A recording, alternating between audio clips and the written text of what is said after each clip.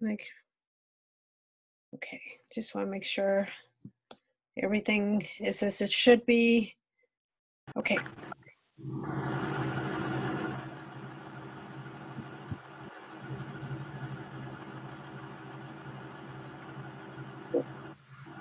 Can I get some confirmation as to whether you guys can hear me? Can't hear you, Doctor.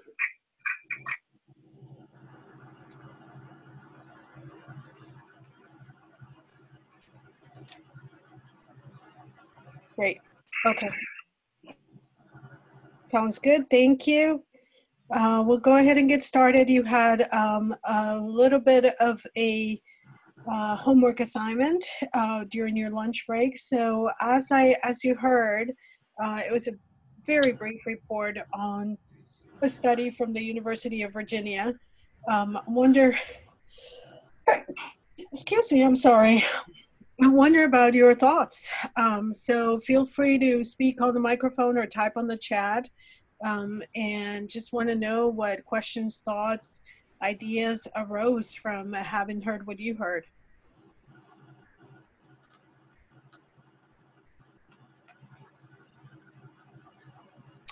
Sounds like we may have an unmuted microphone. I hear some background noise.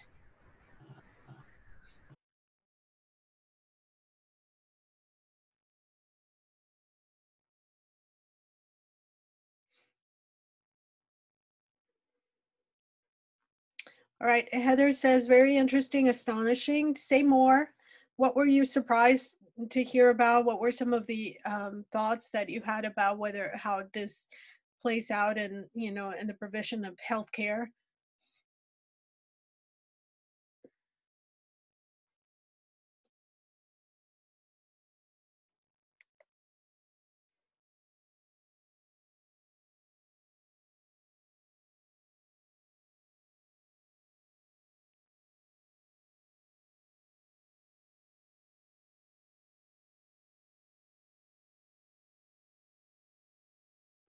Right. So your thought was, the idea that medical professional can have this thoughts that, the stereotypes permeate to folks who have a higher level of education, specifically who are training to be medical professionals. Absolutely. hmm Any other thoughts, reactions to what you heard?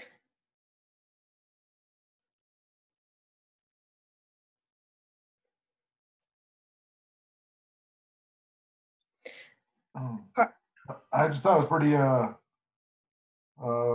I guess, startling to hear the idea that they had like extra muscle, that they'd be jumping, running such a level of ignorance. I'm just kind of really perplexed. Indeed. Yeah, it is pretty. Um, uh, I mean, astonishing is the word. I'm flabbergasted the first time I read that or heard that report and looked more into it. I mean, just those ideas to be thought of, believed on in the 21st century is just amazing. Um, Carmen says, I think that the assumption that a racial group would have different experience was surprising.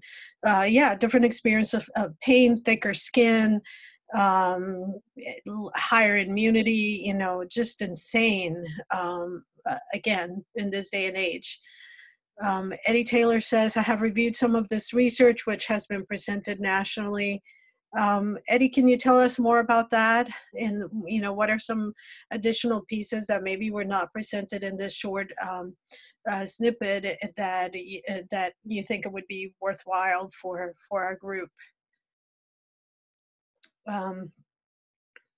This is also part of the reason that some Blacks have a lack of trust towards the medical profession. This information goes back to the Tuskegee experiment. Yeah, I mean, I think you brought up the one issue, if not the central one, potentially very close to the central one, is that, health disparities that are based on many, many factors, not the least of which is distrust of the system by the minority or the population that, where we are considering, based on their, based on the lack of knowledge and information, the misbeliefs and misconceptions, and mistreatment that they, experience, undertreatment, mistreatment, that they, those groups have experienced because of beliefs like this and because of issues like this.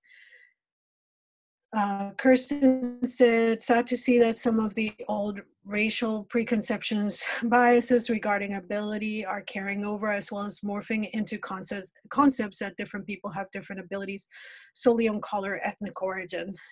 Yeah, absolutely. And again, how that translates into the interaction with, in one-on-one interactions with patients, or system level interactions with a group of, patients, and specifically a minority group, could be disheartening. Dr. Gupta says, what was most surprising to me was that they noted that even Black medical professionals are subject to this bias against Black patients. Yes, indeed. Again, it just comes to show that none of us are, exempt from biases, and that those, again, beliefs, misbeliefs can permeate not just the social environments that we grow up in, but the professional environments that we are a part of, and highlights, if nothing else, as I mentioned before, the need for cultural and culturally competent training in medical professionals and allied medical professionals, which is significantly lacking. Carmen says we need more minority applicants and students who will become providers and professors of medicines. Indeed. Janelle says, as a Costa Rican of African descent, I often the most resist. I'm in most resistant from other than identify as Latino and African American. Yes, indeed. And again, it's just, you guys have captured a lot of, the thoughts and comments that I had when I read this piece. Dr. Gupta says, but then some of Malcolm Gladwell's research suggests both whites and Blacks have implicit bias against Black people. And it's true. And I think it's fair to say that we all have implicit bias against, certain groups, and our implicit, our awareness, obviously, implicit indicates that we may not totally be aware of these biases, and that, but we do know that they affect us all in unique and significant ways. Yeah, absolutely. Excellent feedback. So, I take you back to, what I said before about the Ohio Psychological Association supporting, as one of the many agencies, not the only one, supporting a move for professional, for continuing education to be in health professionals to include cultural competence. And once again, the resistance from the medical association and other areas and other professional organizations in that regard. So if this study, if this report and the points that you guys have made do not illustrate the need for people to, for people in the healthcare environment to become more culturally competent, I don't know what does, but I certainly, again, just wanted to make sure to highlight some of the problems that we have, and how persistent and sometimes and even resistant they are to change based on people's ideas and knowledge and biases and lack of awareness and lack of understanding, the lack of sensitivity about dealing with those issues. So you could see how, again, certain populations and individuals from those populations will feel alienated and isolated and mistrustful, and have a lot of reluctance to engage with the medical profession um, based on those experiences. All right. Good. I hope that was worth your time. And we'll, I want to examine several of the issues that I think are relevant to our best understanding of ethnic and transcultural differences, and things that you may encounter in therapeutic and in a therapeutic setting, so that it could be better informed and more sensitive about issues that your patients present. Eddie Taylor says that this information is sad and morbid. Charles Drew, who developed blood transfusions, was not allowed to receive the treatment due to the hospital where he was to receive treatment was a white hospital. Yes, and more example. I mean, there's plenty more examples, unfortunately, like that. Some of which I'm going to share with you as we talk to other different types of individuals, other groups in class in cultural backgrounds. To help you understand that we truly do have not separate but equal, but in many ways separate and very unequal sources of care for minority individuals. All right. Thank you for your inputs. Feel free to add anything if you would like. Again, I hope that was worth your time. If not, if sad and morbid, also potentially eye-opening as well. All right, so prior to the break, we were talking about phenotyping and genotyping and polymorphisms and how they manifest, and the prevalence, relative prevalence rates in different populations. And so now we want to talk about the so what. So what do we do? We know that many polymorphisms show ethnic differences, but we also know, as I mentioned before, that the overlap is great enough to limit its usefulness in individual patients. And at the end of the day, when we talk about pharmacogenomics, again, the goal is individualized medicine, individualized therapies that would prove useful and safe for individual patients. So what do we do? And I just want to emphasize this. Remember this: we have a genetic predisposition that makes us who we are, but then we also have a genetic expression that is affected by multiple factors, multiple areas of potential stress and trauma, as well as growth and development and privilege or positivity that could make it so that the patient that is sitting across your desk or across your office could react one way or another, or a very different way to the medication or the pharmacotherapy that you're trying to provide.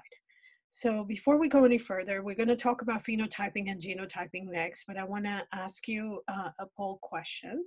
So let's go ahead and pull up question number 6, if you don't mind.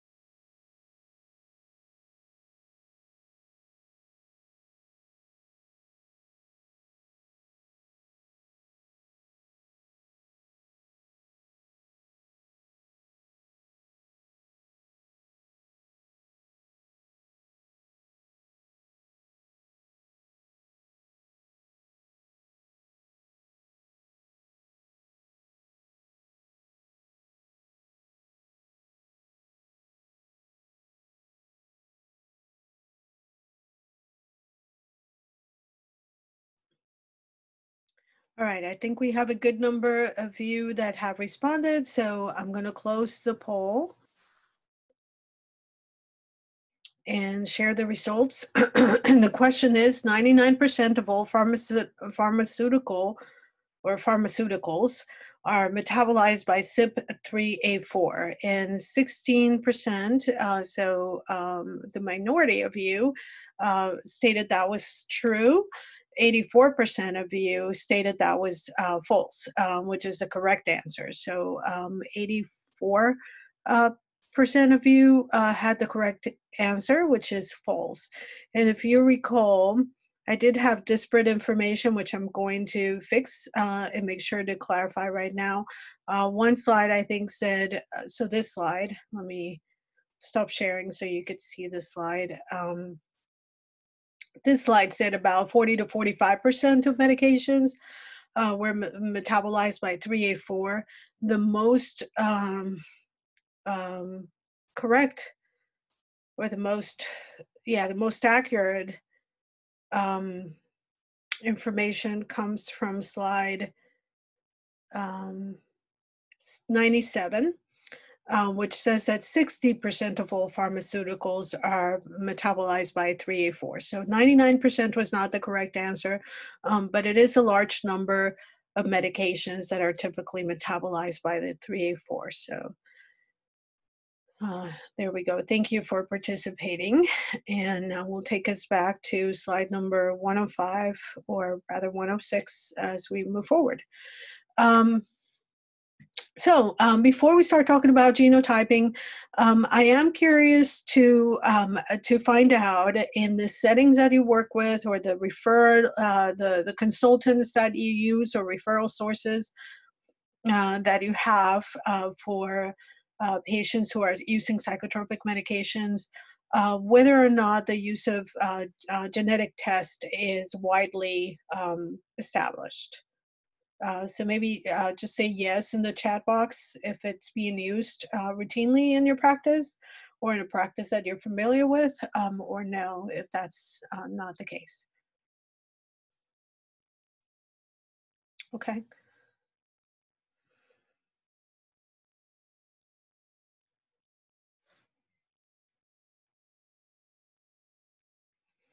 Okay.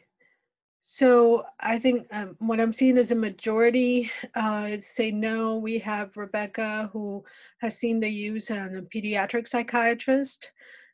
Carmen says there might be a change to have more of it in your current practice setting. Angela says not in your practice, but in a practice that you refer to. Okay. So the next question is specifically for Rebecca, Angela, and Carmen. What are some of the things that you've seen? Can you give me an example of a patient where it was used and how it was used? Potentially, just whether it was used for anticipating what prescription to give, and whether it was value added.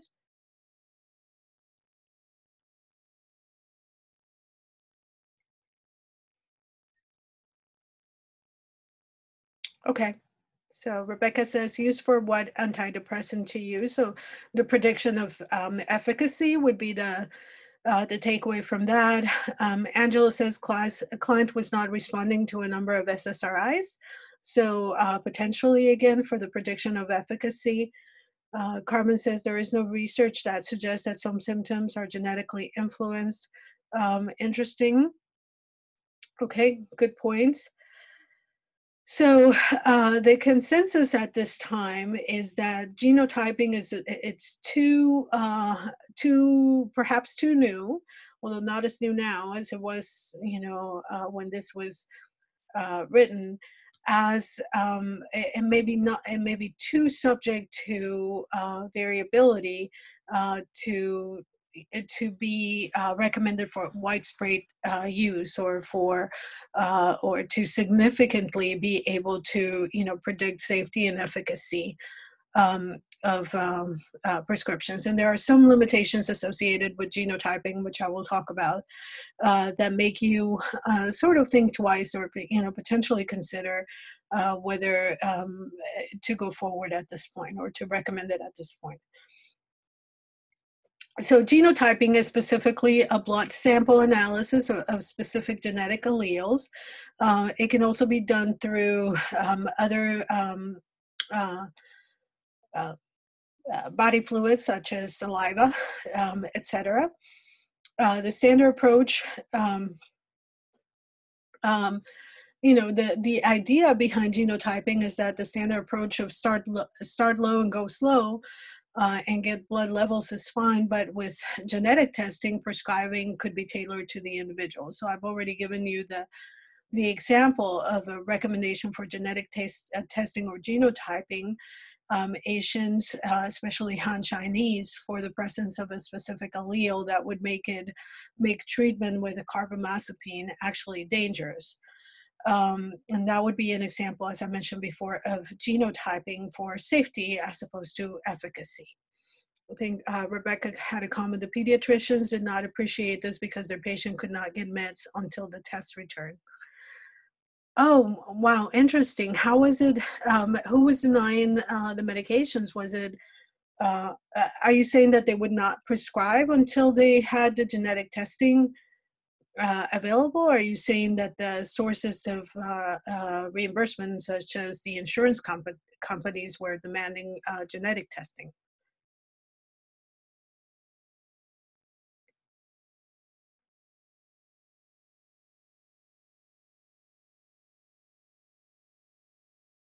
Okay, more to come on that. So far, the FDA has generally chosen to include pharmacogenetic information relevant to rare, severe adverse events on drug labels. So you will not find drug labels, that say recommend genetic testing or genotyping before using this drug to determine if it's going to be efficacious. More than likely, you'll see the recommendation from the FDA that genotyping should be done to determine whether the medication would be safe to use. And that has happened even when the associations between the variant and the drug response has not been replicated. So, the idea, of course, is that if there is a potential danger, we want to warn prescribers of potential risk, especially when the risk is severe. So, of course, this places the burden on clinicians to use their own judgment regarding the need for pharmacogenetic testing before prescribing a medication. In contrast with unreplicated tests for association are prospective trials of genotyping to avoid adverse pharmacogenetic effects. And, there are some, but not enough of this information available for clinicians to be able to use. So there are several types of genotyping devices, and once again, I'm going to make sure to say that I have no financial affiliations with any of these devices or any of the companies that produce these devices. And because we don't routinely use genotyping in my practice or in the government in general, I can't really say whether or not any of them tend to be better than the others. The one thing that I would say, the things that I want to share with you have to do with pricing and the potential sample reports and that sort of thing, just so you have an awareness of how these things may work. So probably definitely the oldest genotyping device is the AmpliChip, which you guys saw a graph, before that was based on the AmpliChip marketing materials. It was geared toward phenotyping for polymorphisms and multiple copies of cytochrome P450, 2D6, and 2C19, which, as you know, have been are the two most common P450 enzyme systems in the metabolism of medications, pharmaceuticals in general, but also the most subject to genetic polymorphisms.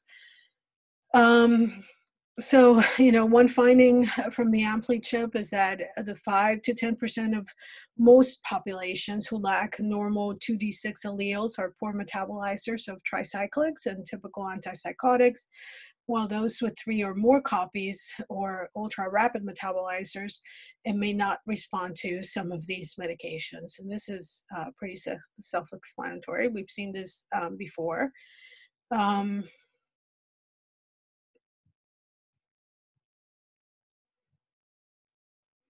Okay, I think that's all I want to say about that. Other tests include something called GeneSight, GeneSight test. And I've just copied, I'm not going to read it for you, but I've just copied their, marketing material on their website that says, if you're suffering from mental health challenges, the last thing anyone wants is to go through a lengthy trial and error process with multiple medications. So essentially what they're selling is the ability to predict with GeneSight efficacy information that would allow you to predict response to specific medications such as antidepressants, and avoid the I guess the trials and tribulations, a multiple trial and error approach to prescribing. By the way, as you know, the best predictor, before genetic testing of medication response is a family member's response. Especially first blood, or yes. Mother, father, genetic sibling responds to a medication. Medicaid, Medicare cost of GeneSight is $0. Other insurance, it could be up to $330 per patient. That was the information on the website. And uninsured, question mark, meaning the website doesn't tell you whether they have any means of providing either a payment plan or discount or free testing to people who are economically disadvantaged or uninsured.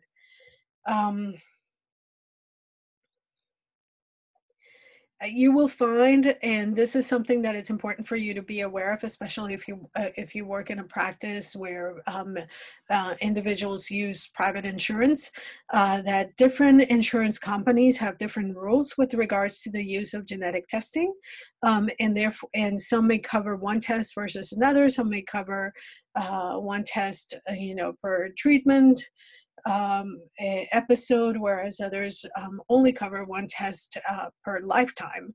And so that's important information for you to be aware of before anyone is recommended to have a genetic test. SureGene, yet another example. Let's see, SureGene test for antipsychotic and antidepressant response. The STA2R. Breakthrough pharmacogenetic test containing genetic markers for effectiveness of antipsychotic drug treatment. Again, effectiveness pharmacogenetics as opposed to safety pharmacogenetics.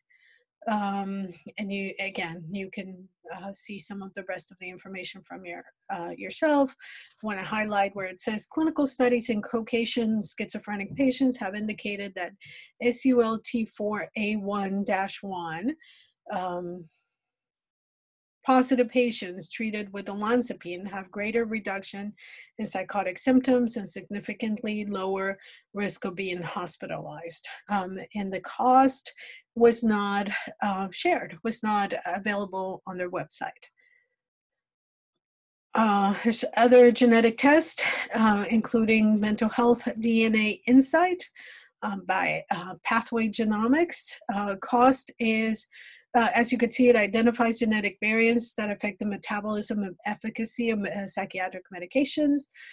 It tests for more than 50 common antidepressants, mood stabilizers, and antipsychotic medication. The cost is about $399 per patient. And here you could see, I'm going to make it bigger so hopefully you could see more of what a sample report would look like. So if you could see Basically what it shows you, it'll show you the drug class on the left-hand side. It says SSRIs. The second blue column says which drugs, including citalopram, escitalopram, fluoxetine, etc. Preferential use is the dark green color, or the third column. Use as directed is the lighter green. May have significant limitations would be the orange or next to the last column, and may cause serious adverse effects. So a typical report might show the patient information about which of these medications either would have preferential use, use as directed, may have significant limitations, or have significant side effects. And again, this incorporates information about 50 different antidepressants, mood stabilizers, and antipsychotic medications. So this is a pretty lengthy and extensive report. I've just given you a snapshot of what one might look like specifically for SSRIs. Excuse me. UScript is another example. What it does is identifies at-risk individuals within patient populations and helps medical professionals interpret pharmacogenetic testing results. UScript is a software tool available to prescribers that predicts potential drug-to-drug and drug gene and cumulative drug interactions based on both cytochrome P450 metabolism and genetic testing. Cost is also not shared in their website. There's other genotyping devices, including Affymetrix, Luminex Tagged, that PGX Predict, which is specific to predicting clozapine-induced agranulocytosis. So that would be a good example of safety genetic testing or safety pharmacogenetics. And the Physiotype system is a test for metabolic syndrome, or propensity to develop metabolic syndrome. So once again, that would be another good example of safety, the use of safety pharmacogenetics.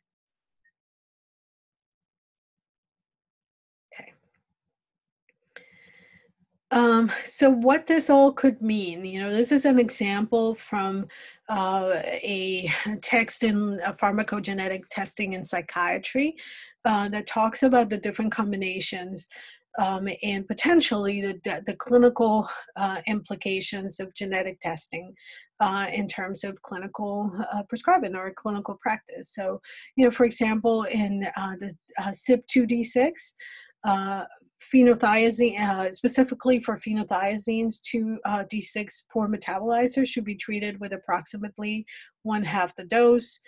Haloperidol, they should be treated with lower doses. I think we already knew that. It should be avoided in haloperidol specifically. Let me fix that. Should be avoided with CYP2D6 ultra rapid metabolizers.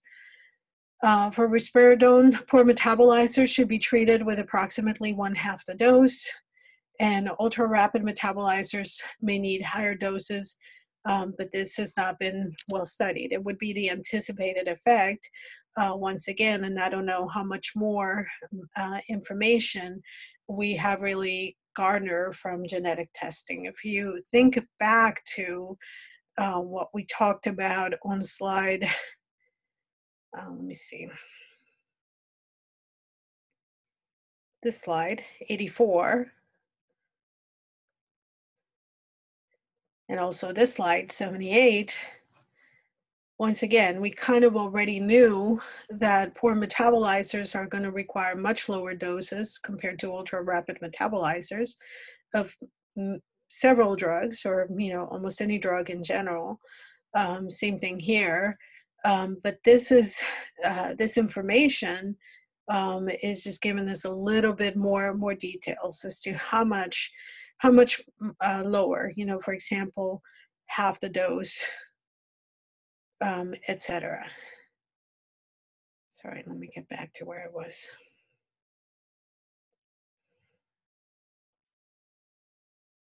Okay. For antidepressants, genotyping has information that is available would say that for TCAs, poor metabolizers in the 2D6 and the 2C19 should be treated with approximately 1/2 the dose. High doses under therapeutic drug monitoring should be considered for ultra-rapid metabolizers. If you remember, therapeutic drug monitoring relates to getting lab levels or laboratory blood levels of the drug because, as you know, some of these drugs can be toxic and even potentially lethal at high levels. And ultra rapid metabolizers may need higher doses, but once again, this has not been studied enough. For venlafaxine, we find that there's insufficient data to provide dose recommendations according to CYP2D6 phenotypes. Paroxetine and fluoxetine, there's no clear data on relevance of CYP2D6 phenotypes.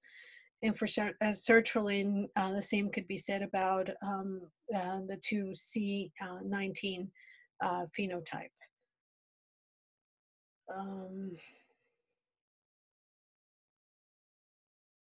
Let me see if there's anything. All right. On both of the systems, citalopram and escitalopram, you would expect similar reactions based on the fact that they have pretty similar mechanism or same mechanism of action. Poor metabolizers may respond better to average doses. So this is somewhat of an unexpected finding in that, you would expect lower doses to be better. Both citalopram and escitalopram have a relatively limited dose range. As you know, for citalopram, it ranges from 10 to 40 milligrams. Escitalopram, 10 to 20 milligrams is the dose range available. So the average dose for both of them is about 20 milligrams. Ultra rapid metabolizers may need higher doses. And again, that's pretty self-explanatory in the anticipated effect based on everything that we have learned about so far. Subjects intolerant to most antidepressants may be poor metabolizers for the 2D6 and the 2C19. And although they say this is rare, less than 1% in all ethnic groups, I would say that in clinical practices, practice is not that rare. I think that, I couldn't tell you in numbers, and I don't see, my caseload is not as heavy as that of a full-time provider, since my primary job is as the training director. But it hasn't been rare in my experience to find somebody who has really high difficulty tolerating the side effects of multiple medications, including multiple medications in the same class, as well as medications that belong to different classes. So again, I don't know if I agree with the fact that it's all that rare, but in terms of the numbers, the poor metabolizing status on both of those enzymes, does appear to be a rare event. And in that case, what they recommend is that for a poor metabolizer in the 2D6 and the 2C19, mirtazapine and bupropion may be better choices. And I don't know if I can.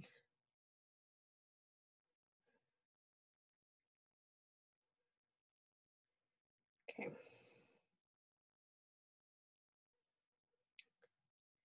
And the reason, just in case you're wondering, the reason is because for bupropion specifically, the primary system associated with metabolism is 2B6, 2 Bravo 6, as opposed to 2D6. And for mirtazapine, let's say we talked about the 1A2 being the primary substrate. It does have some enzymatic activity associated with the 2D6 system, but primarily it's 1A2 as well as 3A4. So that's those are two medications to definitely keep in mind if you're having somebody, if you have someone who has had a great deal of difficulty tolerating both tricyclics and SSRIs that are primarily metabolized by the 2D6 and the 2C19. We haven't talked yet about phenotyping, and all this examples that I've given you so far have to do with genotyping. Phenotyping involves the administration of a probe drug.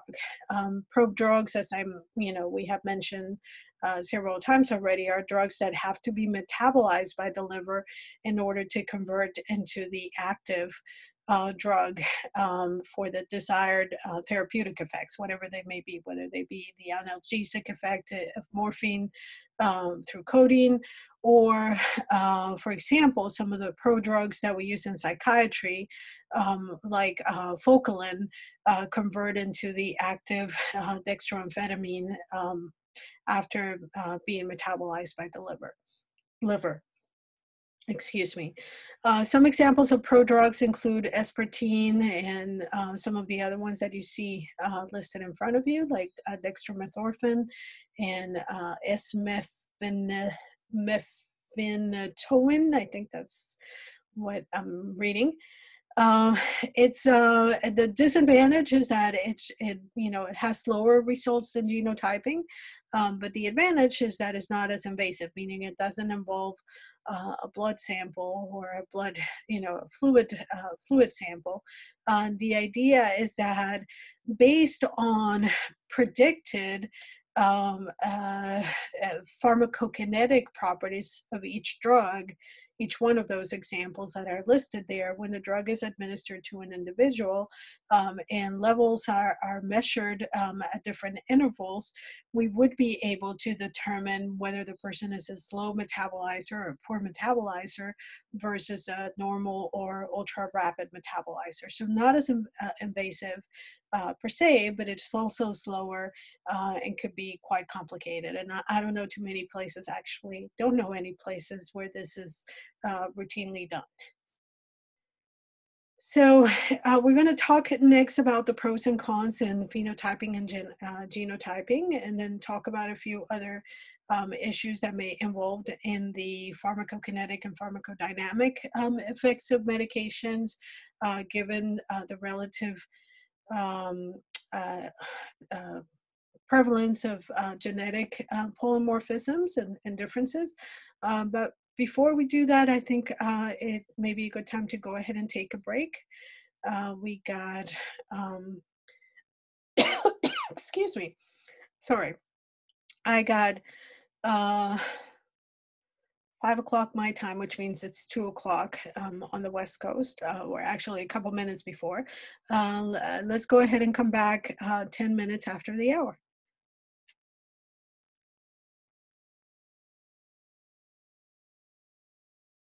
118, or rather the following slide, 119, where we start talking about the pros and cons. I've already mentioned one of the cons of genotyping in this day and age, with the current state of knowledge, is that it doesn't go far enough into predicting either efficacy or safety issues for most patients at this time, and so it's still, I think, premature to say that this is the way that all patients need to go before we start a pharmacotherapeutic treatment regimen.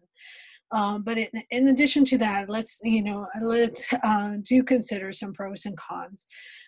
Pros, it might be that it can help us predict therapeutic failures or severe adverse drug reactions as opposed to the trial and error. And one of the things that you have to think about with therapeutic failures is potentially in our roles as prescribing psychologists rather than just prescribers, or is the therapeutic rapport that could be lost, or the therapeutic relationship that could suffer as a result of a drug therapeutic failure. Again, we have to take into account how patients see us in the prescribing role, how patients relate to us, either in a collaborative or a client-centered versus a directive or paternalistic type of role. And again, there could be some report loss or report cost associated with therapeutic failures, especially if we have failed to educate our patients appropriately about those potential failures and what they might mean. One of the things that I think it's really critical for us to do, and that it would definitely differentiate us from other prescribers, is to take the time to explain the mechanism of action, the onset of therapeutic benefits or effects, the potential side effects, and how to manage them. Not the fact that they could happen, but also how to manage them, and what we consider to be the threshold for stopping or changing a therapeutic regimen when the adverse effects become intolerable. Because at the end of the day, again, we want to be able to maintain the report, and we want to be able to, we want to instill hope and make sure that our patients know that we believe the medications we are prescribing are going to be safe and effective. But we also want to be able to establish appropriate and realistic expectations. So enough said about that. The genotyping or phenotyping can help where the loss of the drug effect may be dangerous. So, for example, drugs like warfarin, blood thinner, if the medication stop being affected, there could be potential clots or coagulation issues that would make it dangerous for the patient, and we would want to avoid. It could help us optimize the drug choice and the dose for effectiveness, which could be both practically but also financially beneficial. And that's those are important considerations. So, for example, we can start with a specific drug or lower or higher doses from the start, those avoiding some of the pitfalls and increasing adherence and trust, as I mentioned before. Some other pros, we could potentially avoid serious adverse effects, especially with using drugs that have a narrow therapeutic index, just such as lithium, or some other medical medications that are used for other medical conditions. As I mentioned, there could be a financial benefit in decreasing medical cost. As you can imagine, every drug trial can be costly for both for the patient and the medical system, and that copays for medication, the actual cost or the copay for medication could be anywhere from $10 to $35, depending on the insurance plan. And again, this trial and error, we typically would be, prescribing a medication that we could potentially stop later on, start another one, and have both the cost of unused medications and also, again, the replacement cost of starting a different trial. Potentially could give us better appreciation for the potential for the risk of polypharmacy. One of the things that we know as a reality in psychiatry is that polypharmacy is much more the rule than the exception. And we know, of course, that there are very few studies that actually take into account, the metabolism status or the metabolism or other, problems associated with polypharmacy, which could be better appreciated if we understand that, the interaction of two drugs, which are both metabolized by the same system, could be problematic for someone who has a genetic polymorphism that makes them a poor metabolizer in that drug, for that drug, or in that system.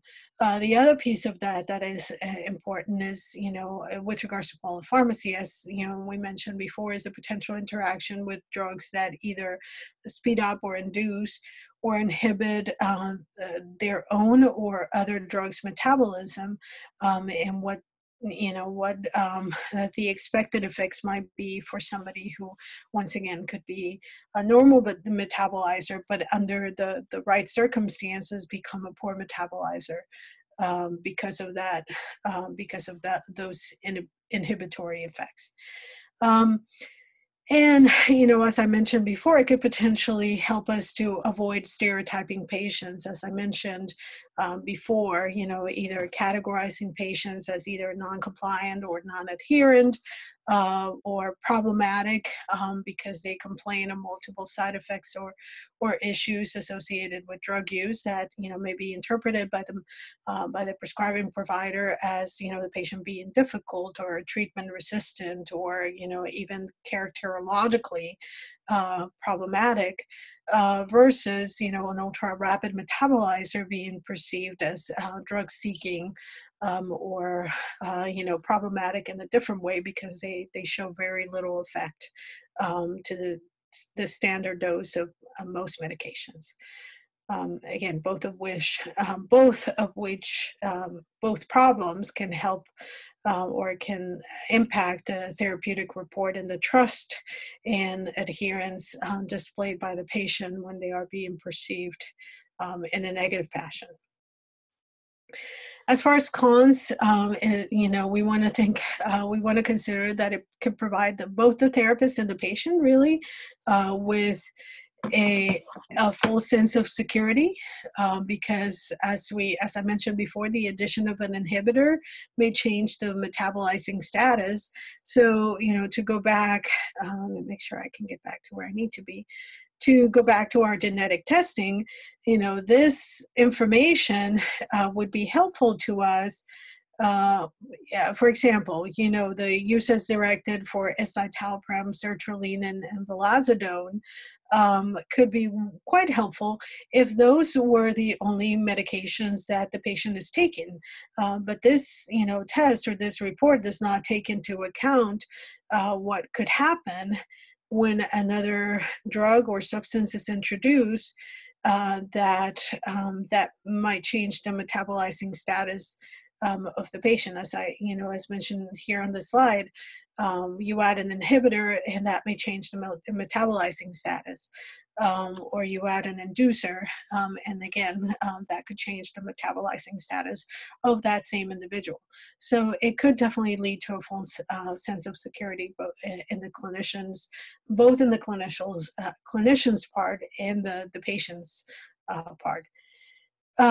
We do not know yet how accurately genotyping predicts metabolic capacity. As you know, last week we talked about, or the last class we talked about many things, interpersonal, intrapersonal things that could change the metabolic capacity, including pregnancy and hormonal changes. Probe drugs do not correlate perfectly with the effects of other drugs. And so, we could find through phenotyping that a probe drug, that a person who is a poor metabolizer for a probe drug may not necessarily be a poor metabolizer for other drugs. And it doesn't really tell us what to do with drugs that have active metabolites, such as Prozac or fluoxetine.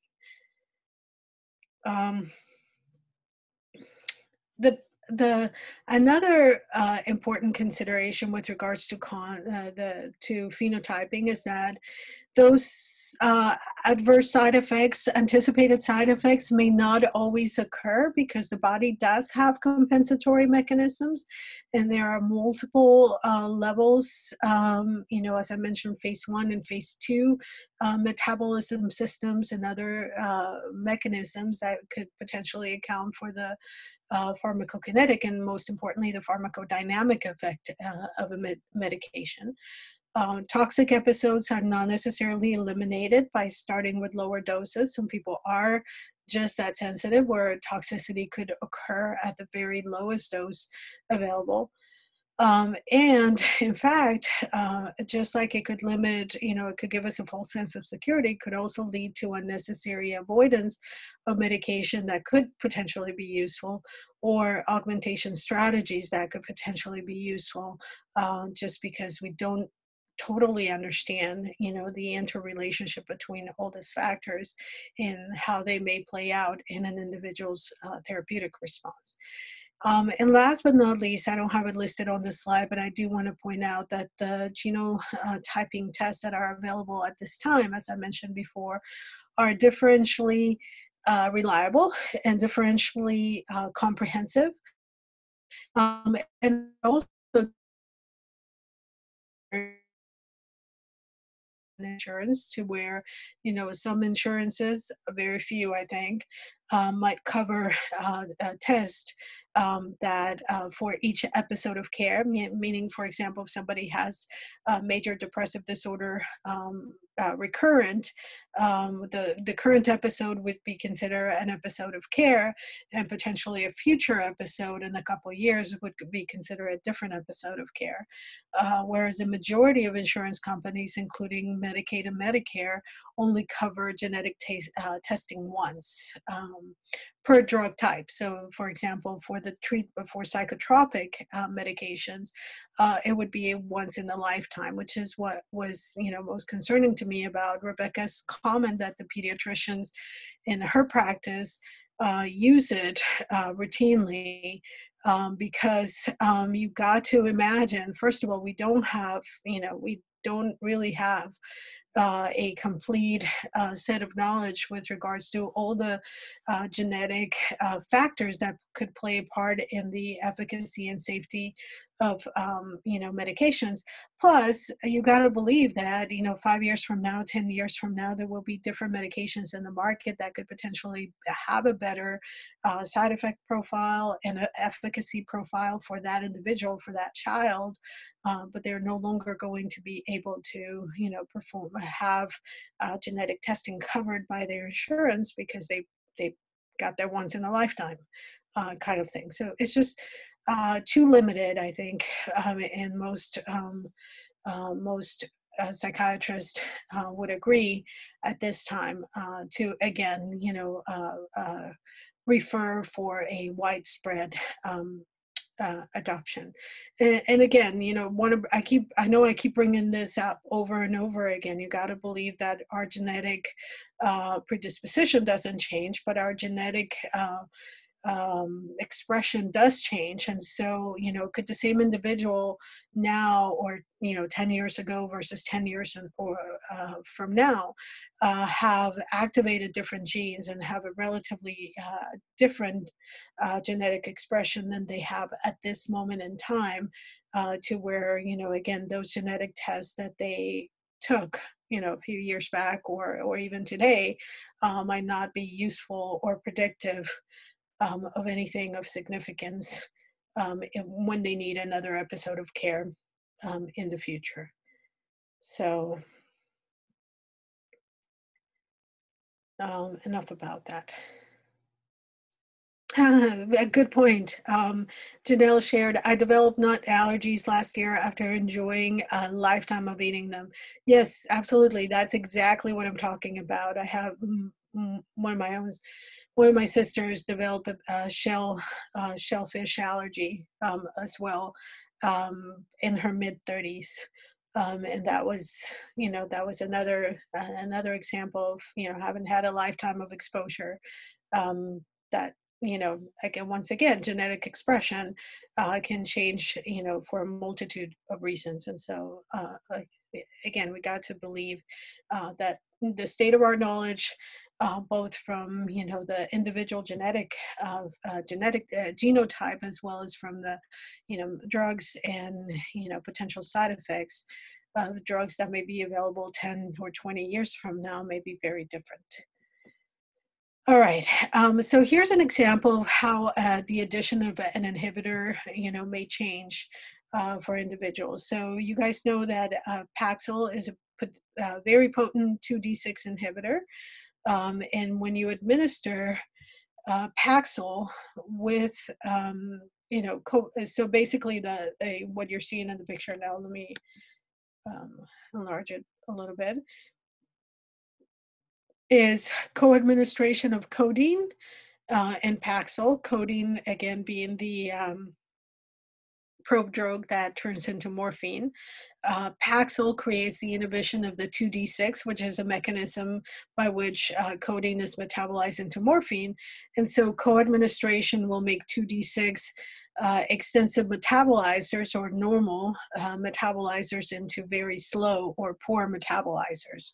And we kind of already touched on that before. So again, key important factors for us to consider. Okay, time for a poll question. So let's take a moment and respond to question number 7.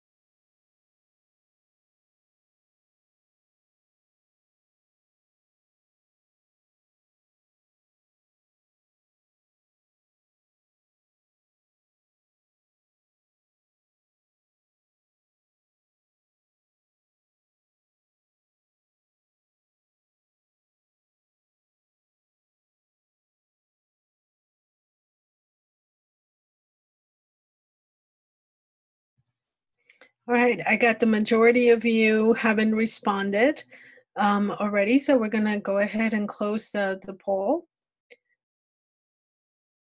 And here we are. Having just gotten off my soapbox, the question is, the current state of literature provides overwhelming support for the widespread use of genotyping in order to predict drug response and decrease adverse effects, and which is not what I just said. So 85% of you are correct. The answer is false. As in the current state of literature does not provide overwhelming support for widespread use. That doesn't mean that it wouldn't be, that there are not individual indications or some support for individual use in certain situations, such as, once again, in those, some of the ones that I described before, patients who have developed adverse effects to several different trials of medications, etc. But in general, we are not there quite yet. Okay, great. Thank you so much for participating. Now we're going to move on to talk about pharmacodynamics. So all this, genotyping, phenotyping, talked in description of polymorphisms, and the CYP450 systems, we're talking about pharmacokinetics. So we're going to once again move on to talk about transcultural psychopharmacology and pharmacodynamics. Pharmacodynamics helps us understand the drug's therapeutic window. We are, part of the conversation is on drug receptors and drug transporters. Some examples which are listed there, receptors such as the 5-HT2A and the 5-HT2C, which are serotonin, different types of serotonin receptors, and then the transporters such as serotonin transporter and then norepinephrine transporter, as well as molecules involved in signal transduction pathways such as the G proteins. Now, this is not your biochemistry or neurochemistry class, so we're not going to delve too much into these topics.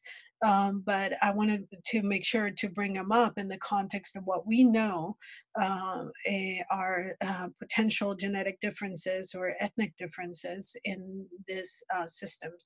So just to as a reminder, this is a picture from Stoll's book that depicts the serotonin transporter. This red arrow here in the lower right-hand bottom, right-hand side of the picture is a pictorial representation of the serotonin transporter. And at the bottom right, this thing that looks like an orange right here is their serotonin receptor, which we also talked about before. Now, with regards to the transporter, I want to take you to this area of the picture, which is where you see the variants, the variant forms of alleles with the S. Let me see if I can, want to kind of draw your attention to the specific area of the right. Oh, sorry, that was no good. The short allele, not great, but here's a short allele is the one that is bluish purple. A long form of the same allele, the 5-HTT-LPR, is represented by the red one at the bottom, right there. By the way, again, as I'm giving you tidbits, that could hopefully help your studying for the PEP, as well as your future practice as either prescribers or consultants. I want to definitely draw your attention to Stoll's psychopharmacology textbooks. And if you haven't, consider subscribing to his website. I think it's called the Neuroscience Education Institute. They provide frequent updates with regards to new medications and new areas of information regarding psychotropic medications. They have C courses and other benefits that you might find useful. Again, this is Stoll's Neuroscience Education Institute. And again, no financial disclosures to make in that regard. Okay, so the SERT, or the serotonin transporter, that red arrow that I showed you in the previous picture, has been studied in in antidepressant response. And the reason I wanted to highlight the short allele versus the long allele of the functional promoter is because this polymorphism, so the polymorphism would be the genetic variation between, yes, that's correct, STAHL.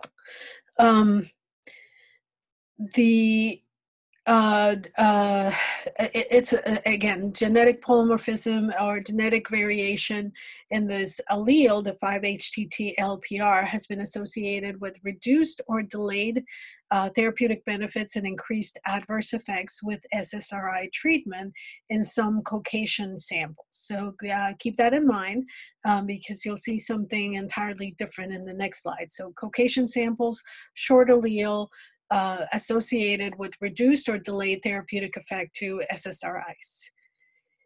In contrast, in the long allele, some other studies that showed the insertion or deletion polymorphism in the long allele versus the short allele found that patients or individuals who are homozygotic, meaning they have two similar long alleles, showed less fear and anxiety related behaviors.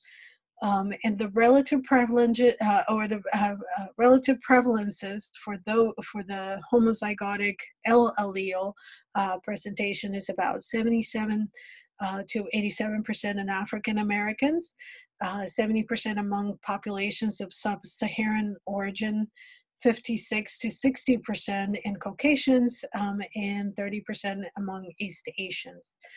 That same promoter region, long allele, is associated with better or more rapid SSRI response in 5 studies in Europe and North America. And in 2 or 3 studies in Asia, the S allele was predictive of better SSRI response. So again, keep in mind, this previous slide showed that in Caucasian samples, the short allele was associated with delayed or reduced response. In this study in Asia, the S allele was associated with better SSRI response. So, and it may be that, you know, again, this is an ethnic specific finding. Okay, just want you to kind of think about that. Of clinical significance, this was another finding, a combination of 6 polymorphisms located in the serotonin 2A receptor, the 2C receptor, and the serotonin transporter genes predicted clozapine response to a level of 76.7%, which is not an insignificant number. It's a pretty good number indeed when you consider the pharmacotherapeutic response rates to most psychotropic medications. So it is possible that, you know, there is some, that there's enough, you know, that sometime in the future we will have more clear information and a way to test, not just for example, for issues associated with the CYP450, but issues associated with the transporter genes, and, you know, perhaps even genetic polymorphisms associated with the UGT 1 and 2 and other systems that help with phase 2 metabolism, that would help us predict both a pharmacokinetic and a pharmacodynamic effect of medications, both from a safety and efficacy perspective. And here's another example. The catechol-methyltransferase, or COMT, which you have learned about in other classes, I'm sure, is among the proteins involved in the synthesis and the catabolism of the catecholamines. Finding from, with regards to the COMT, is that polymorphisms in this system are associated with vulnerability to diseases, including schizophrenia. And you could see a reduction of its activity by a single mutation, which is present in 26% of African Americans, 18% of Asians, and 50% of Caucasians.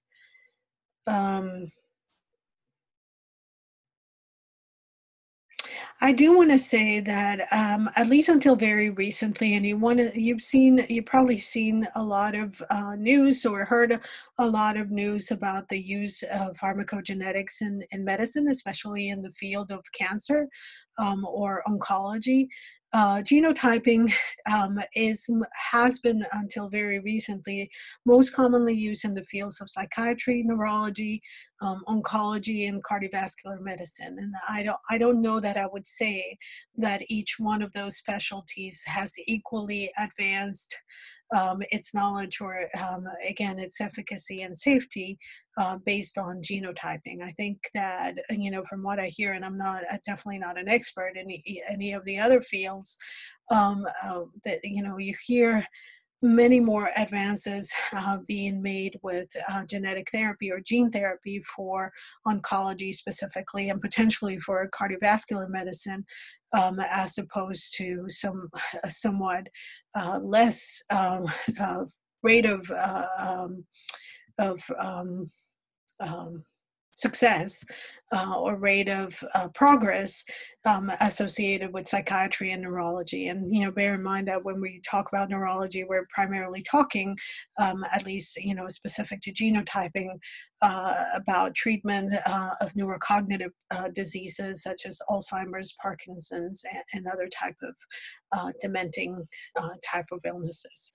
So once again, I don't want to de-emphasize the importance of individualized treatment and, and treating and creating or tailoring medicine or medications to individuals, and how important that might be in the future of psychiatry, and in the future of many other, medical knowledge and information. But like I said, I think the consensus is that we're just not there just yet. Okay. Um, I have a clinical detective exercise next.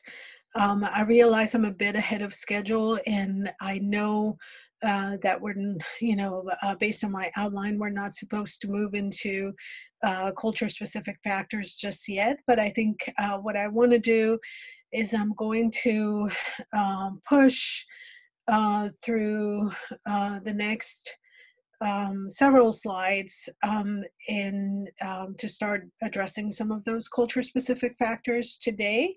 We're not going to have a end of the hour break this hour, but what I think I'm going to do is I'm going to assign the clinical detective case and a reading assignment for tonight. And then we're going to break probably in class about 20 to 30 minutes early today, just so you have an opportunity to review those materials. I hope no one is disappointed or upset by that. Like I said, I want to give you some opportunity to process this materials. So along those lines, I'm going to skip now to slide 134, or 135 rather. And then we'll begin our discussion about the major ethnic groups in the U.S. and with some qualifications about expectations that for things that you might expect to see among these groups as it relates to mental illness and pharmacotherapy. So what we're going to talk about, hopefully, in this section are culture-specific factors that affect drug response, including patient adherence, beliefs and expectations about their illness and about treatment, whether they're negative, such as non-adherence or poor therapeutic response or adverse effects, and placebo positive, such as placebo effect, the clinician ideology, clinician-patient past experience, and use of traditional treatment. So I'm going to try to hit most, if not all, of these topics as they relate to the major ethnic groups. And I see we have some questions in the chat.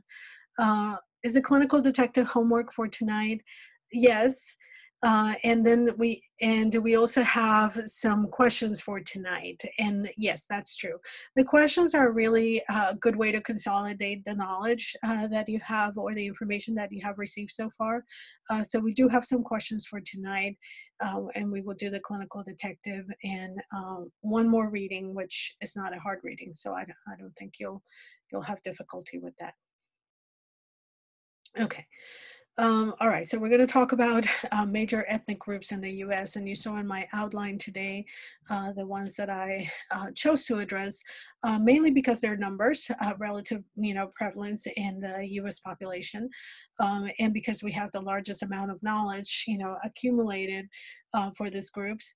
And of course also because they represent, client populations that you might see in your practices. I do want to start off by making a disclaimer that it is hardly possible, I think, to talk about these subjects without making generalizations and without resorting to some group specific information that may not be as relevant to individuals that belong to the same identity, or are parts, are considered to be part of those groups. And that I want to, as much as I want to emphasize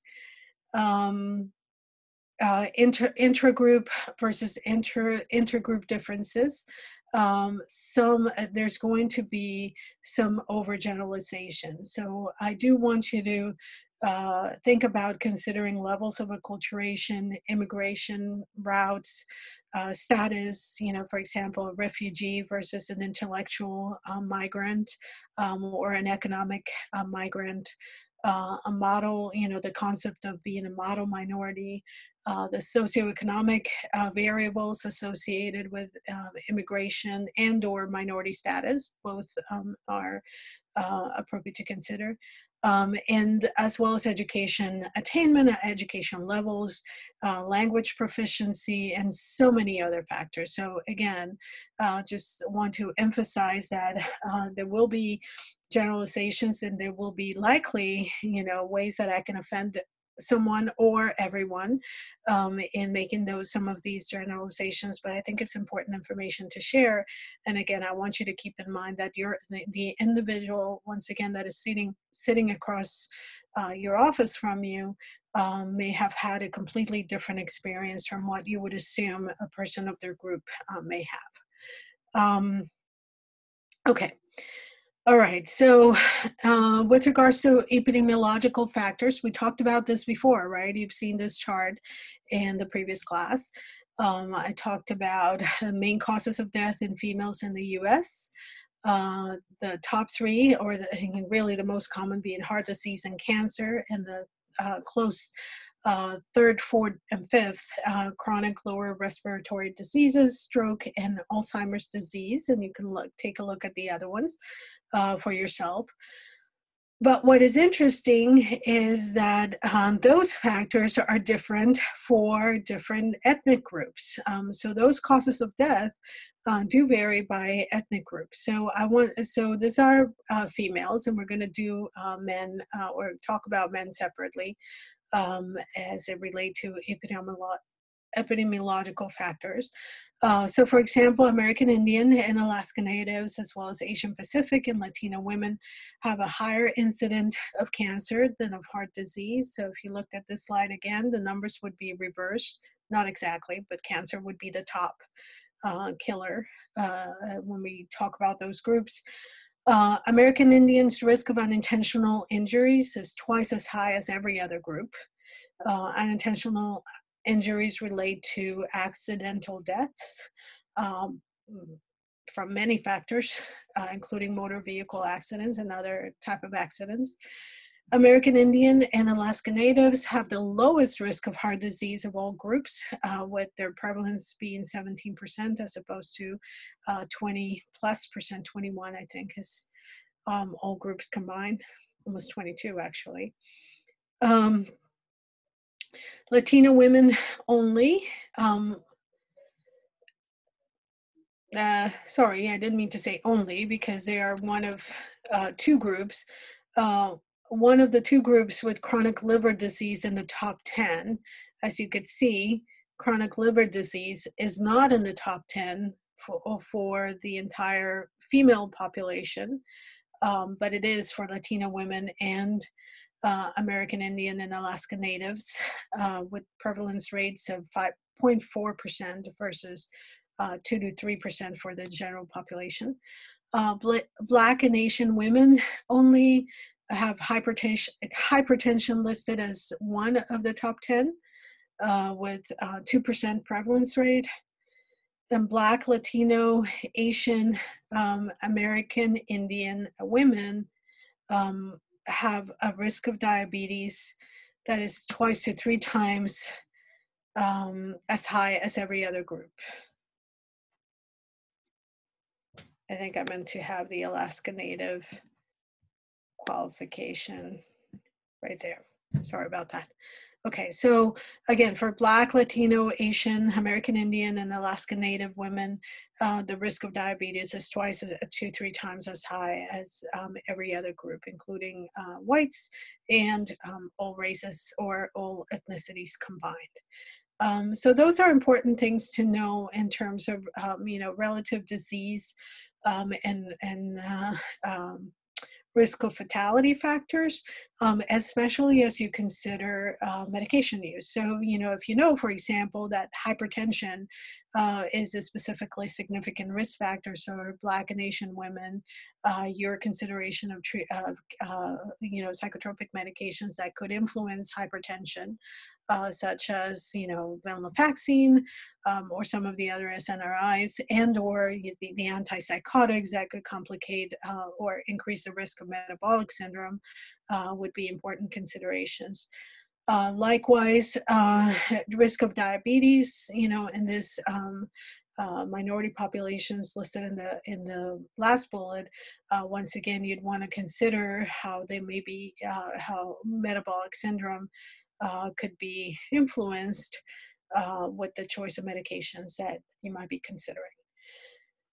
For males, again, we see some similar causes of death in the first two, heart disease being much more common than in females, cancer, similar rates. But again, as we learned in the previous class, unintentional injuries, suicide, and chronic liver disease are unique, not unique to men per se, but are much more of a risk factor in men than they are in women.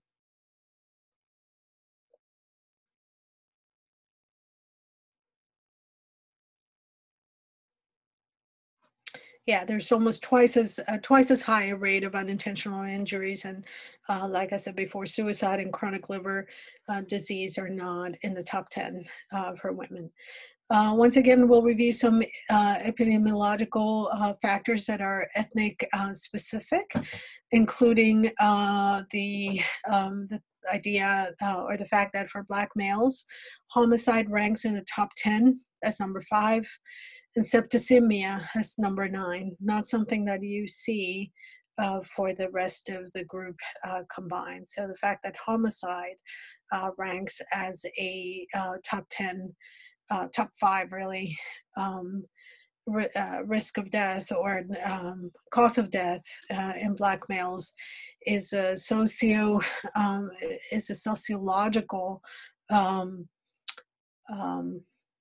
factor or fact that we really need to be thoughtful about. Homicide is also in the top 10 for American Indians and Latinos, but not Asian Americans.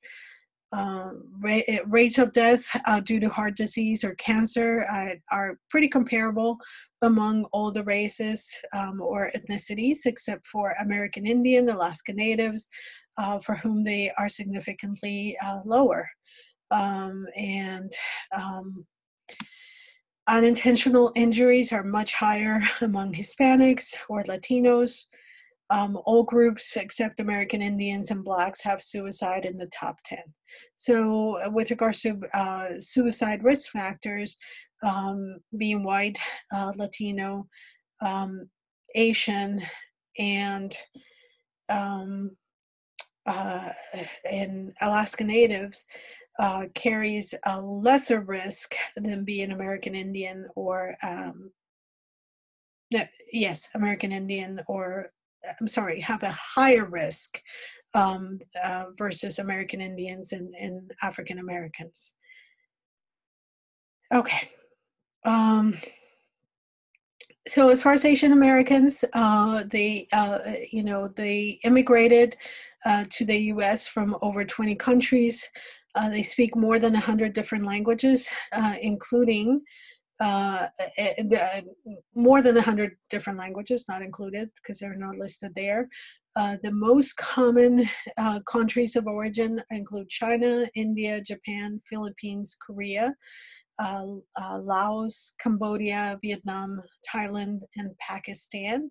And by relative numbers, I don't know if you knew this, I didn't until just recently, but the second highest immigrant group in the United States as far as country of origin are Indian Americans, with the first one being Mexican Americans.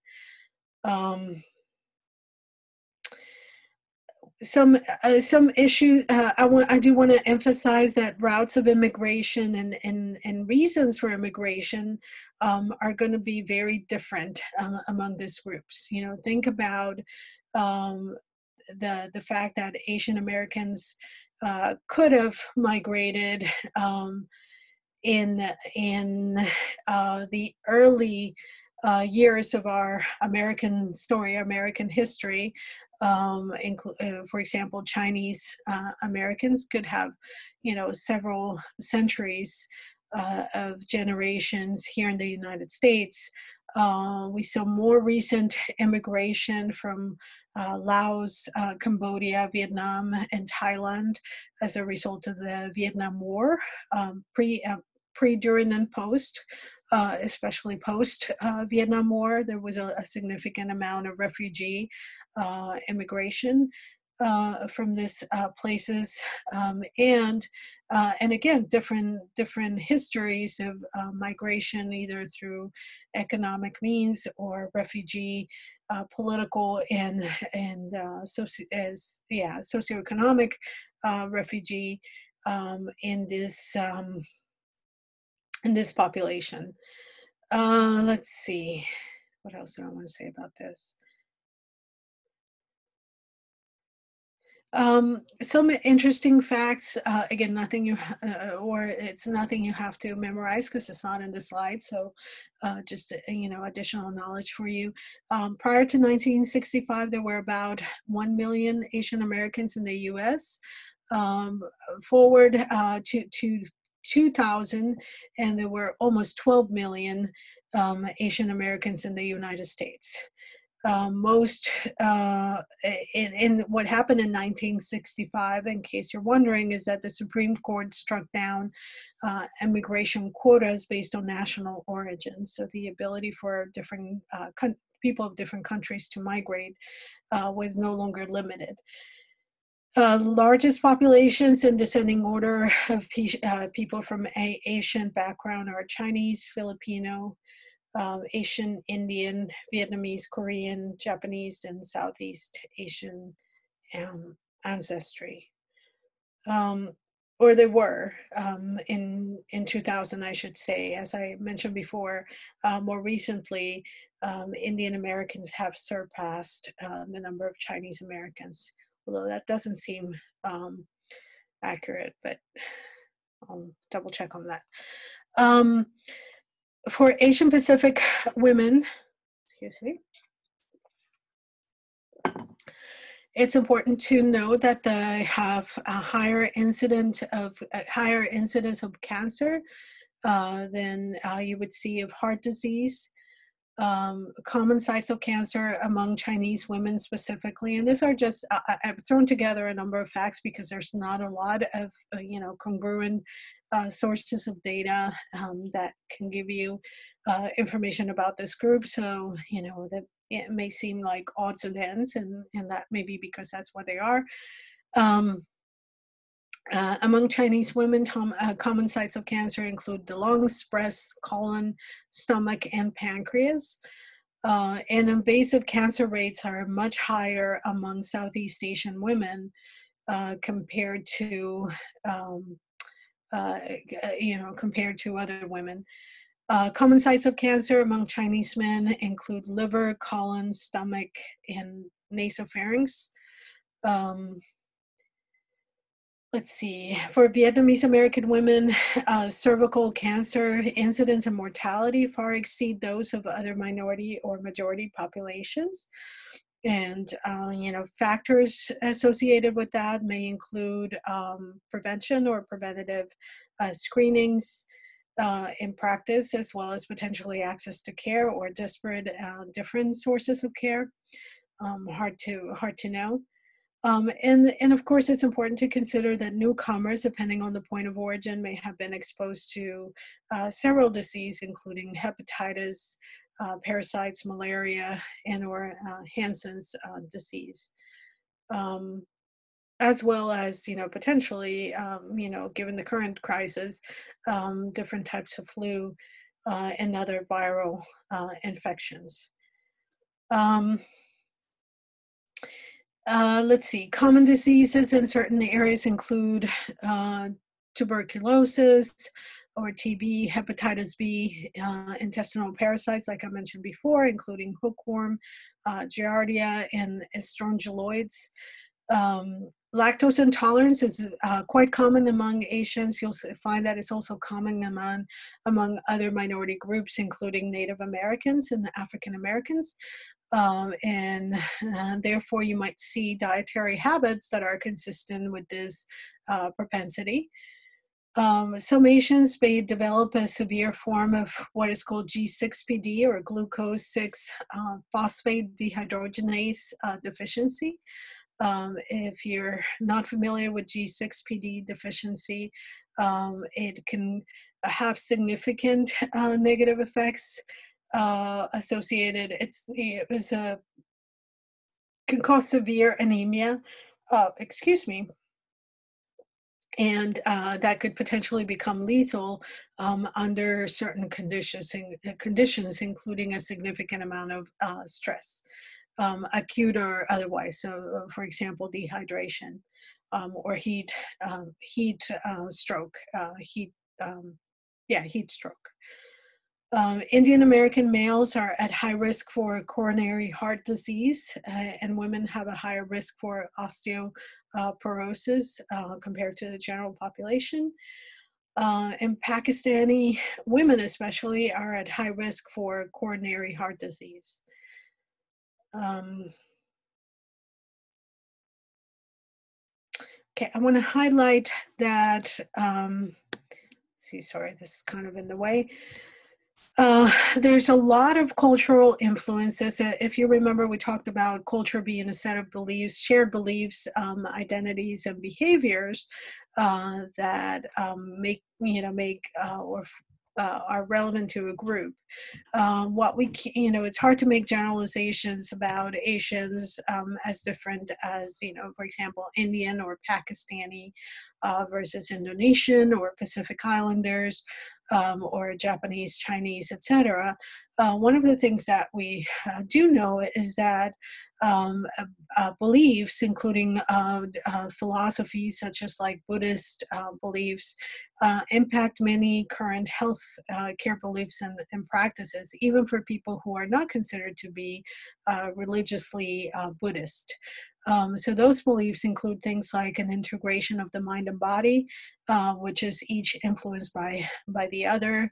The idea of yin and yang and/or the balance between different elements in the environment being important factors that contribute to either health or illness.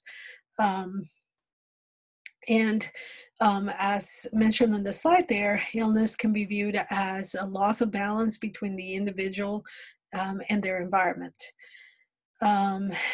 In general, Buddhist philosophy encourages respect for elders and those in authority, such as healthcare provider, which may lead to perception of healthcare providers as, or the desire for healthcare providers to be more directive and paternalistic as opposed to collaborative or client-centered, just because, again, those beliefs in authority.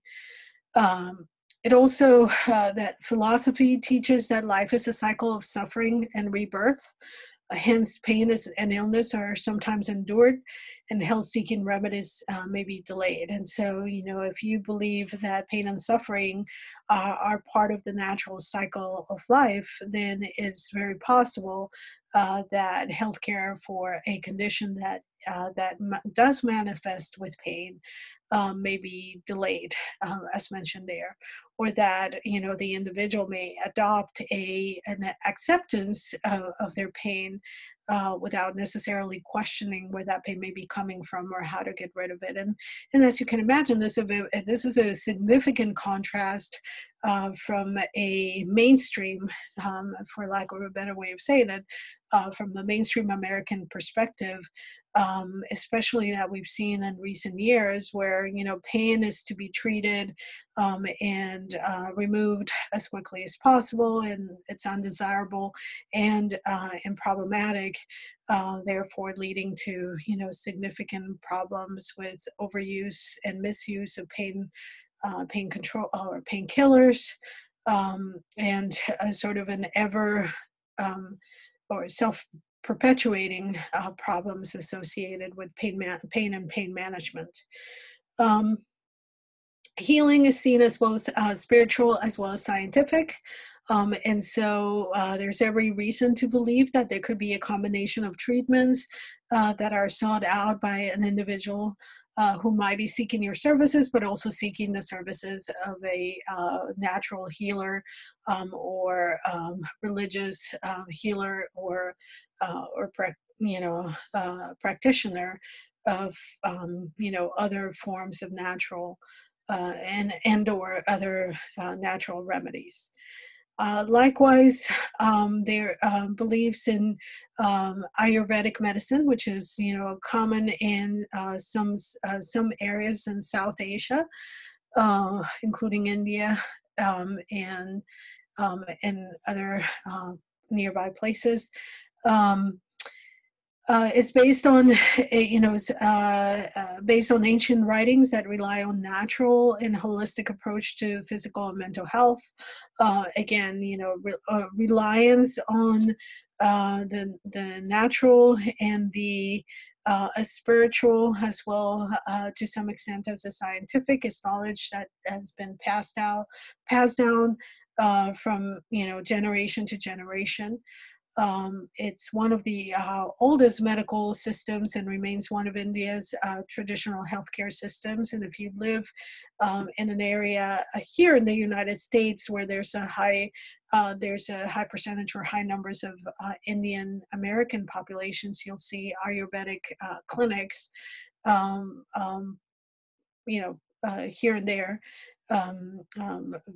Pretty easily available to serve the population's needs. It typically combines products which are mainly derived from plants, but may also include animal, metal, or mineral, as well as diet, exercise, and lifestyle. And it could include things like meditation, and if you that's what I mean by lifestyle. Meditation and yoga and that sort of thing. There's approximately 1,400 plants used in the Ayurvedic medicine. Herbs are metabolized gradually with very few side effects. The disease state is viewed as a state of imbalance, just like it is in Buddhist philosophy. And once again, in this traditional practice, there are beliefs associated with respect for elders and authority, and so once again passed down from generation to generation, and with a lot of influences. And one of the things that it's important to highlight again is that those most of the therapeutic products associated with this type of medicine are relatively are metabolized easily and gradually with very few side effects. And so individuals who in contrast to Western medicine, where medications or pharmaceuticals can be quite powerful and can cause pretty distressing side effects, individuals who ascribe to this system of care may have difficulty processing this. Okay. We're going to do our first case example right now. So I want to take a moment to give you a descriptor, some descriptor. Doctor, sorry to interrupt. Is it okay that I run a poll as well? Sure, Attendance. perfect. Thank you. Let's do that.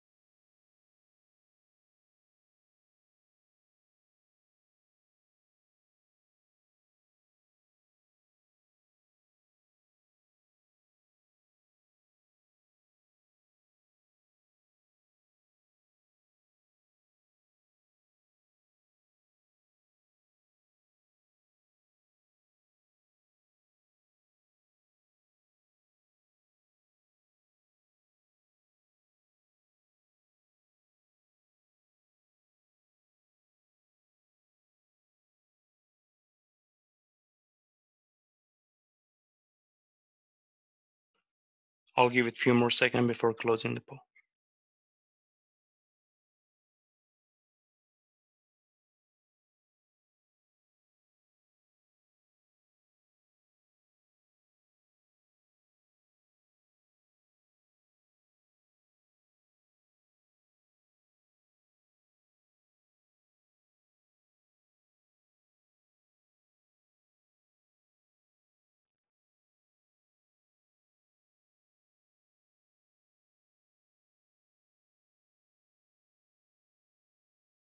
Okay, thank you for polling the attendance. Okay, I'll clarify what is needed for tonight, and just so you have some peace of mind, I am gonna release you today in roughly 18 to 20 minutes, so you'll have an extra half hour.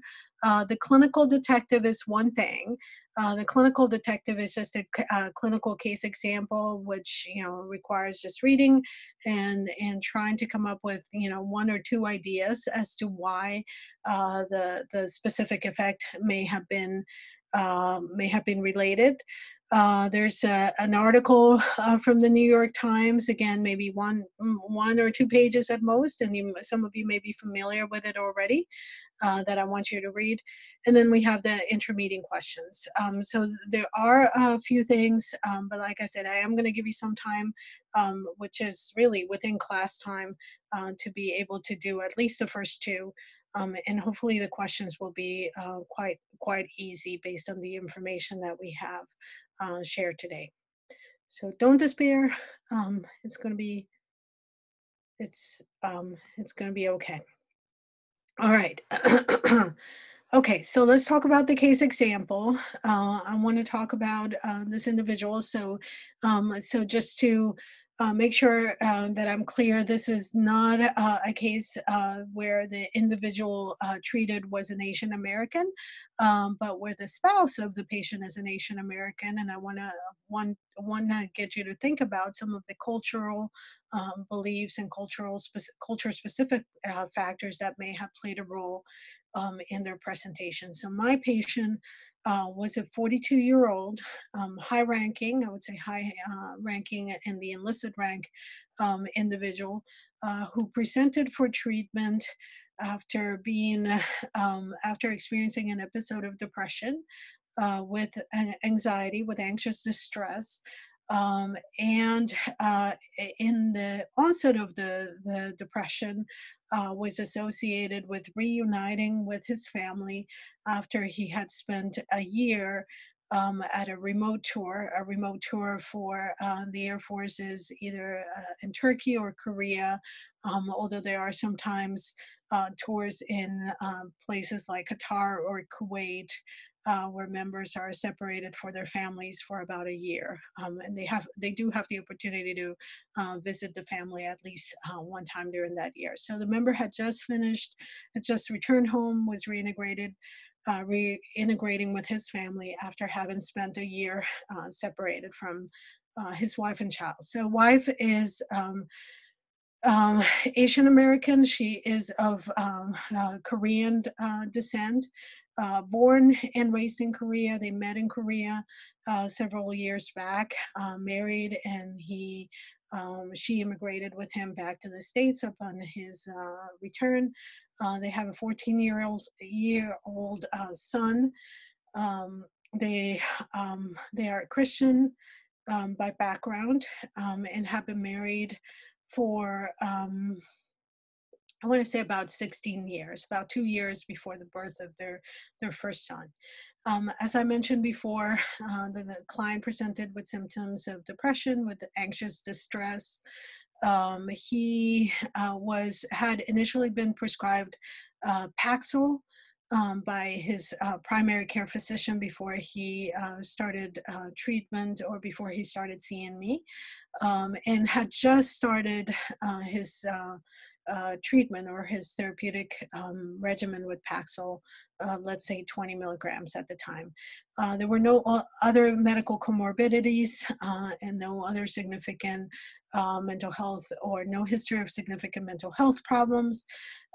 or other concerns. So after about 2 weeks of treatment with Paxil, the individual developed suicidal ideation, and in the context of an argument with his wife, essentially took, dumped his bottle of medication into his hand, and was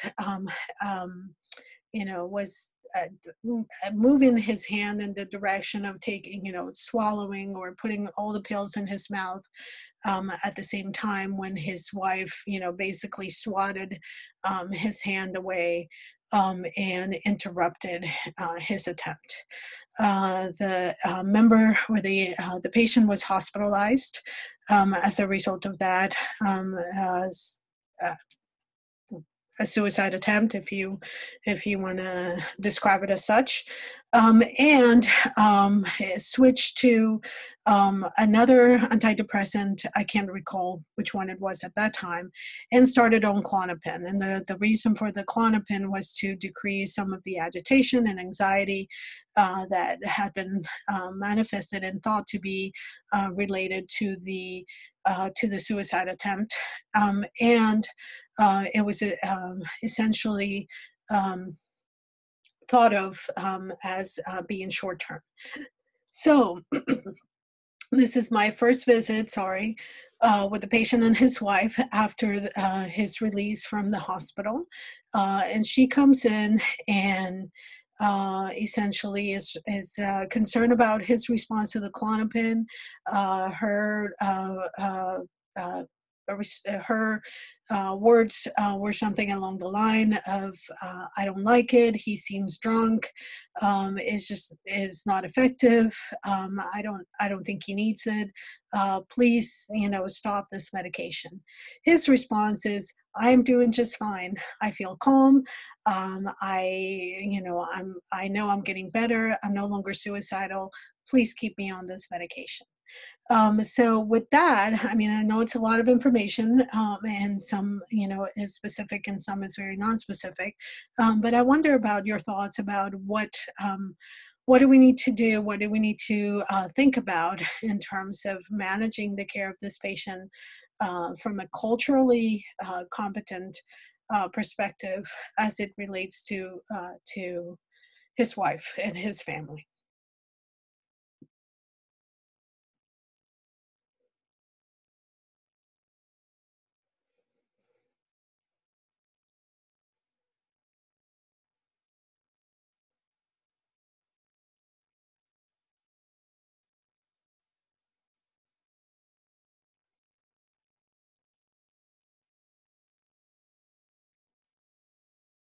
How long were they married? 16 years at that time.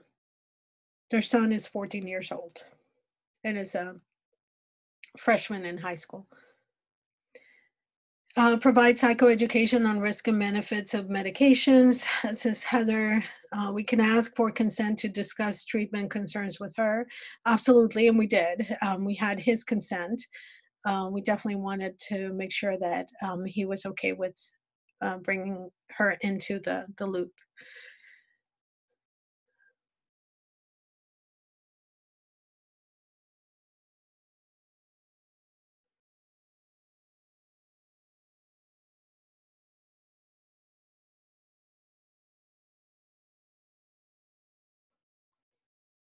Any other questions that you might have or interventions that you might want to think about for this individual and his family or his wife specifically? Again, remember that her concern is he seems drunk. This medication is not helpful. What can what can you do to stop it? And his report is everything is going well.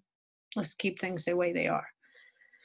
How long since he returned? Just a couple months. He was just a few months home, essentially. You said she's Korean national, and what was his nationality? Good question. I don't think I said that. He's Caucasian, European American. I think he was born and raised in the South. I don't remember exactly where. Neither a rural, not a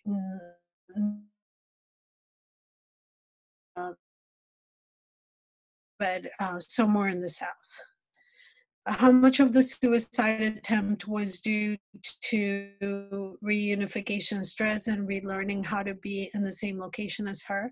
That's a really good question. I mentioned before, I cued you into the fact that this was an attempt that happened during an intense argument with his wife.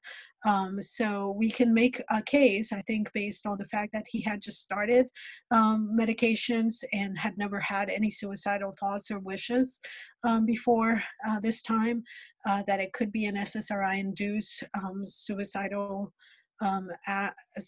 act. But it is possible that part of it was, based on the stress and the stress of the reunification.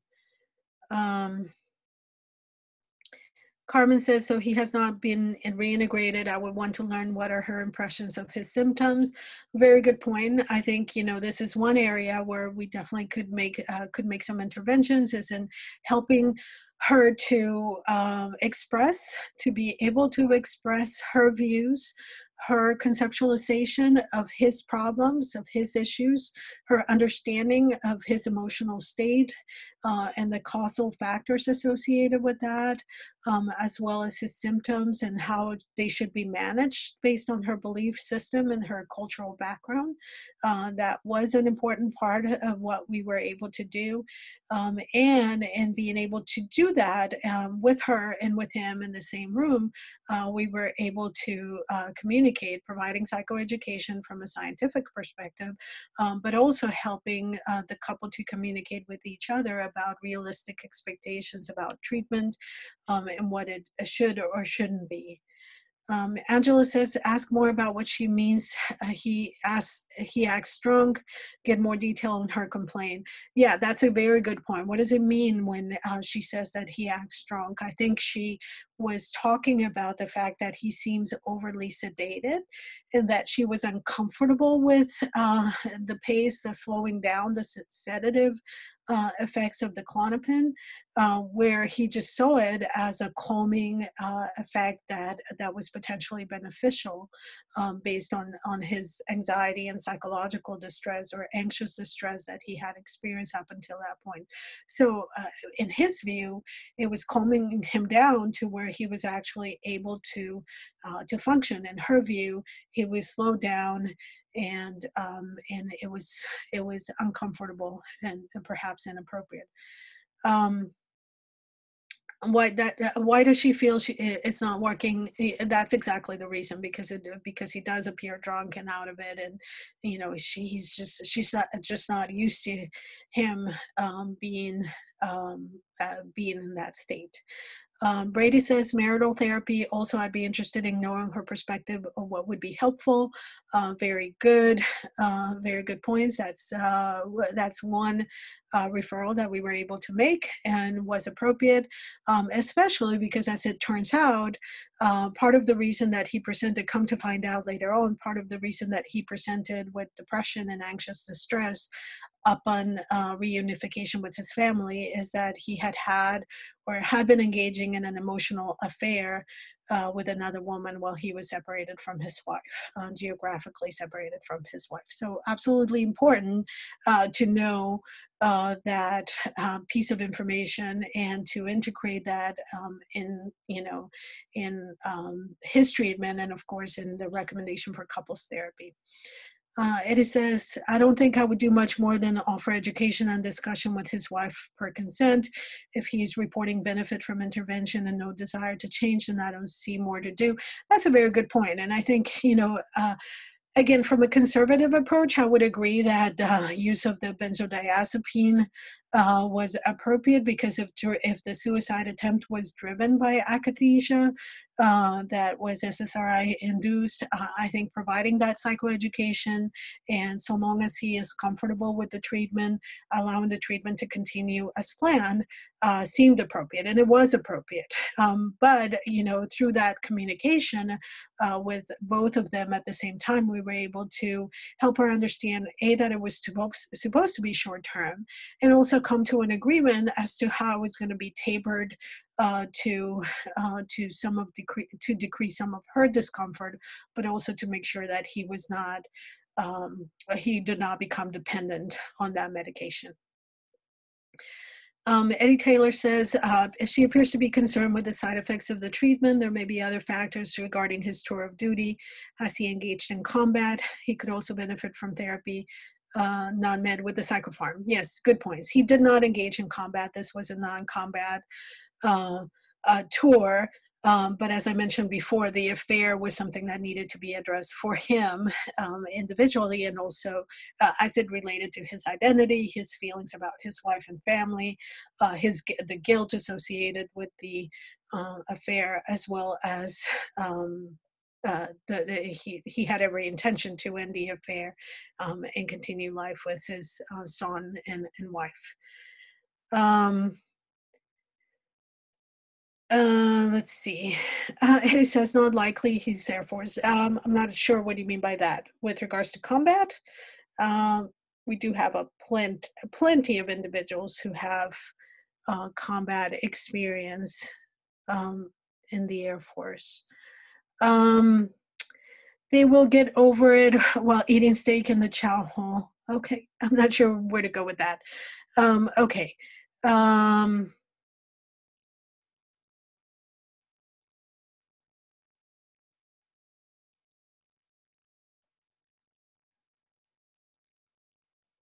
Oh, I see your point. Got it. Yeah, again, this was a non-combat tour, but that doesn't mean that is the norm. Okay, so I think that's likely the end of the comments for this case. Again, important factors to take into account are the diversity, the cultural diversity associated, not in this case with the patient, but with his wife, and of course the contributing factors that played a part into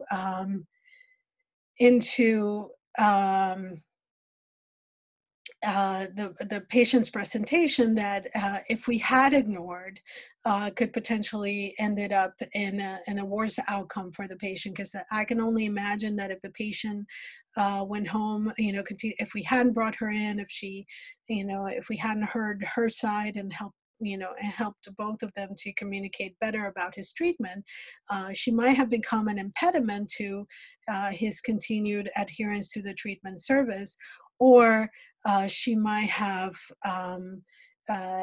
become hostile or rejecting, or in some ways non-supportive, which could have definitely affected his treatment adherence. Okay. Thank you all for your input. I wanted to make sure to bring some clinical examples, just like we did for the previous class, and I appreciate you participating. Okay, here's a thought. Like I said, we are ahead of schedule, so maybe we'll put off the clinical detective for the beginning of tomorrow's class. We have more than enough time tomorrow to be able to capture that. I am going to, so the main two, sorry, let me find what I need. So two intermeeting assignments are the questions that you guys that have already been posted into Moodle. And then this is the article from the New York Times that I thought I would share with you. Want you to read. It's an easy read. It shouldn't be any more than maybe 15-20 minutes again, which I'm giving you at the end of this class. And I'll be interested in hearing your comments later. So I just posted the link to the chat. I want to check in with you if you guys could verify whether the link is active. Excellent. Good to hear. Okay, so with that, we are, like I said, we are ahead. I don't think you need to subscribe. I want to test it. Let's see.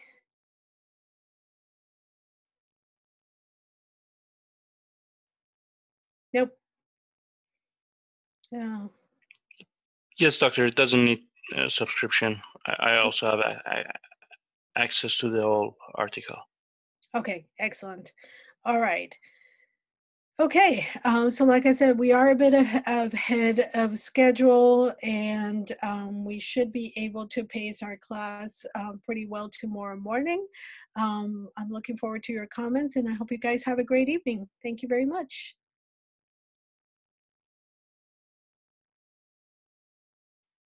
Everyone. I also have the article available as a link on the Moodle, everyone. Thank you, Aiden.